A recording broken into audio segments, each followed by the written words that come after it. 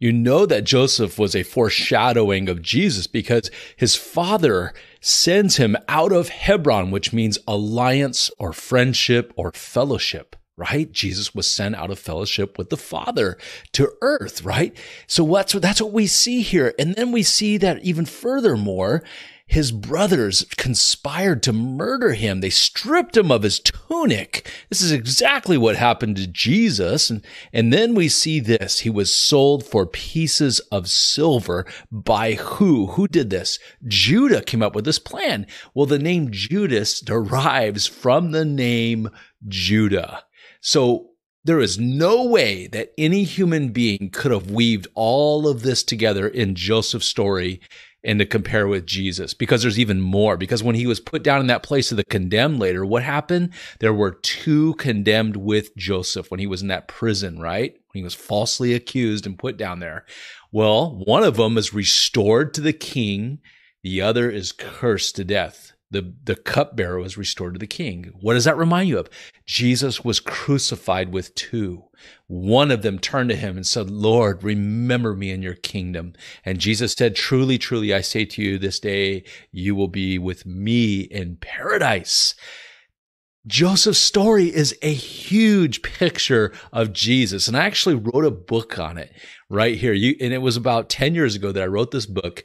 And there's so many details about how Joseph is like Jesus. You can get this on Amazon or down in the description below if you wish. But we're going to get into that in this episode. We're only going to go through Genesis chapter 37 and just a few more verses. And if you missed the last one, check out part 1 of this series. We're doing a series right now of how to find Jesus in the Old Testament. And now we're in Joseph's story, my favorite.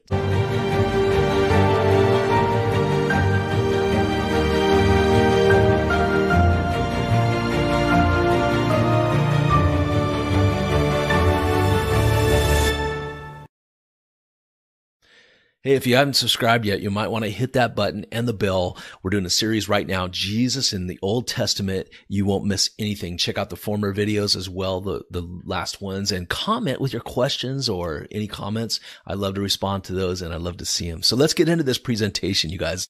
All right. So, hey, by the way, Joseph's story takes up 1/4 or 25% of the book of Genesis, the book of beginnings, right? Bereshit, if you're in Israel.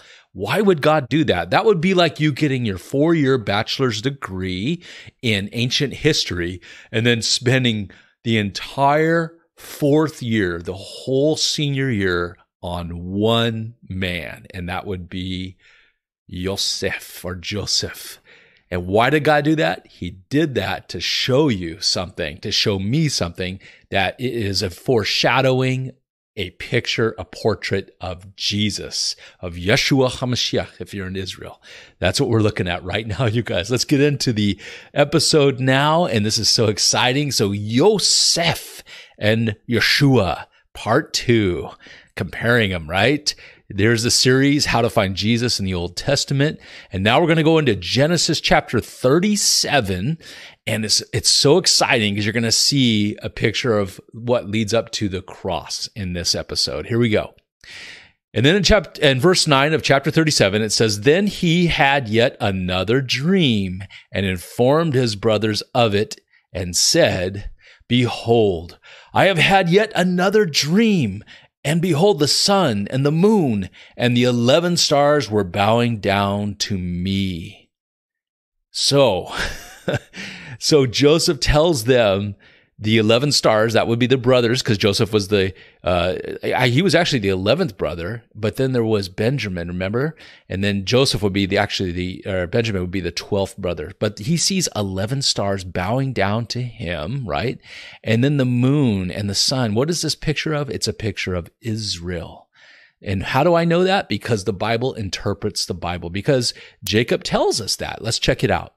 But first, we're going to go into Revelation 12. And this is why I love this, because the Bible explains the Bible, you guys. This is what this is about. This is what my channel, that we do this together. This channel is all about using the whole Bible, the whole counsel of God, the Old Testament and the New, which is really one testament about Yeshua HaMashiach, if you're in Israel, or Jesus Christ, the Messiah, right? That's what the whole Bible's about and his redemptive story. And that's why we love that, because we use the Bible to understand the Bible. So let's go back into Revelation right now. Look at this. Revelation chapter 12. A great sign appeared in heaven, and a woman clothed with the sun and the moon under her feet, and her head a crown of 12 stars. So what is that if you're reading Revelation? Well, Genesis tells us it's Israel, and you're going to see that here in a moment. Watch this. And she was pregnant, and she cried out, bearing in labor and in pain to give birth. And she gave birth to a son, a male, who is going to rule all the nations with a rod of iron. And her child was caught up to God and his throne. That speaks of Jesus, the child, right? We know that for sure. And some have interpreted this, Revelation 12, this part of it, as being Mary, the mother of Jesus. No, that's not it. Or the church. No, that's not it either. It's only Israel, because the Bible tells us that this image, this picture that John sees in Revelation 12, this vision that he sees, the Bible tells us it's Israel, because we're in Genesis 37. You're about to see it. Watch this. Here it is. So we know it's Israel because Jacob says this to his son Joseph. So he also told it, Joseph also told this to his father as well as to his brothers, this dream that he had, right? And his father rebuked him and said to him, "What is this dream that you have had? Am I and your mother and your brothers actually going to come to bow down to the ground before you?" So what he's saying is, it's Israel. Jacob's name was Israel, and his 11 brothers were the patriarchs, the fathers of what? The nation of Israel, you guys. This is so awesome. This is why I love doing this with you. And his brothers were jealous of him. His brothers were jealous, right? Or envious of him. But his father kept the matter in mind. Then his brothers went to pasture their father's flock in Shechem. So Shechem is this area to the north of Jerusalem in the land of Israel. And this is an area where Joseph went to go, you're going to see he went to go look for his brothers here. But first it says that his brothers went here with the father's flock. And Israel said to Joseph, "Are your brothers not pasturing the flock in Shechem? Come, and I will send you to them." And he said to him, "I will go." So Joseph is showing perfect obedience right here, just like Jesus did with the Father. He was willing to go to the cross, even though he knew that his own would kill him, his own would crucify him, Israel, right? Jesus knew this, but yet he leaves the perfect fellowship with the Father to go down on this rescue mission to save Israel and many alive this day. So, and that's what we see in this, you guys. It's so beautiful. God's painting his portrait here, filling up 25% of the book of beginnings, Genesis. This one man, Joseph, showing a picture of who? Yeshua, or Jesus. Here it is. Watch this. Let's get into it some more. So he says, "I will go," in perfect obedience, right? And then he said to him, "Go now and see about the welfare of your brothers and the welfare of the flock, and bring word back to me." So he sent him from the valley of Hebron, and he came to Shechem. Now, here's Joseph. He left the valley of Hebron to go up here to the north to go find his brothers in Shechem. So what does that word Hebron mean? Hebron, you guys, my friend, means friendship, alliance, or fellowship.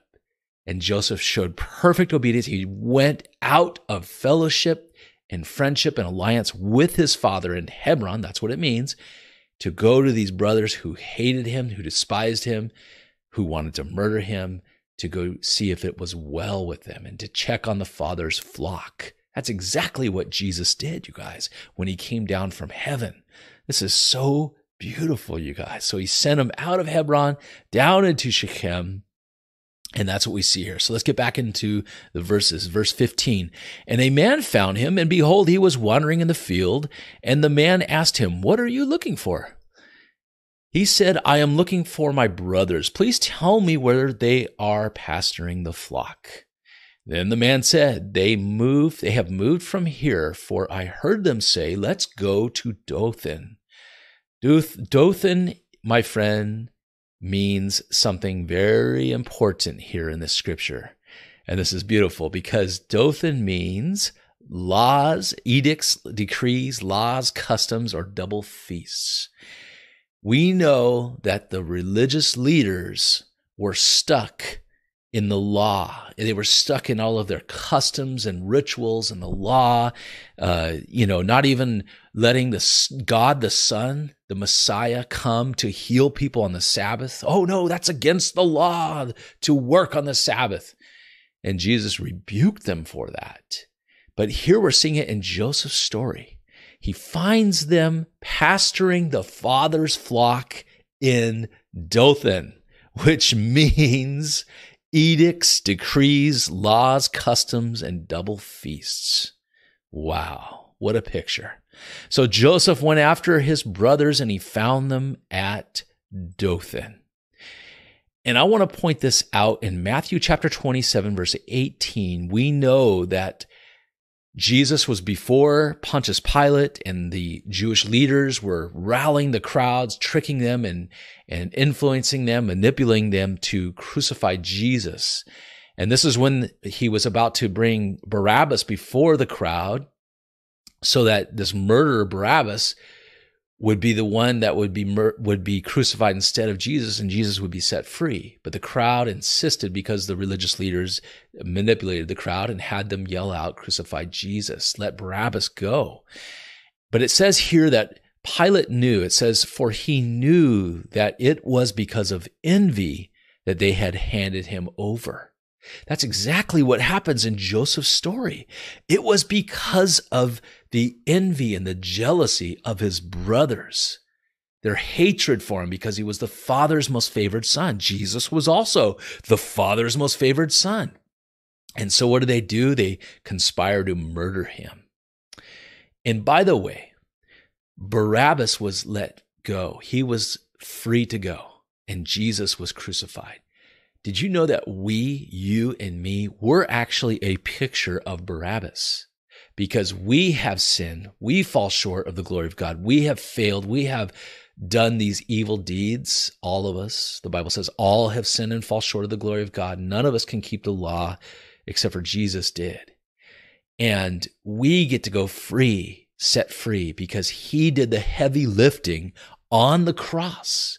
Jesus was the one who took the wrath of God that we all deserved because of our sin. He took it upon himself so that we would not have to face the wrath of God at all. In fact, when we die, we can go to heaven and be with him and the Father in paradise, in heaven, just like that criminal that was on the cross who said, Lord, remember me in your kingdom. And Jesus said, truly, truly, I say to you this day, you will be with me in paradise. Wow. That is powerful, you guys. Would you like to be in paradise with Jesus? Would you like to go to heaven? Are you trying to keep the law and you can't, and you know it? Well, you could be clothed in Jesus' righteousness. You can give your life to him, and you're going to have an opportunity to do that in just a couple of minutes, because I'll lead you in a prayer where you pray to God and receive Jesus as your Lord and Savior and be saved, to be clothed in his righteousness, to be set free. And then he did the heavy lifting on the cross, and you accept that free gift from him, which is grace, getting that gift that you don't deserve. I don't deserve it either. That's what grace is, getting something really good that you don't deserve.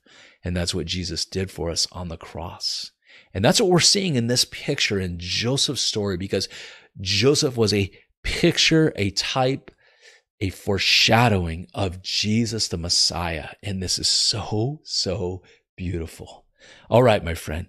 Hey, if you haven't given your life to Jesus Christ, you can do that right now. you can say this prayer to God. You would be praying to God right now. Would you like to do that? If you would, stop what you're doing and say this prayer. Just say these words after me. You are praying from your heart to God. All right, here we go.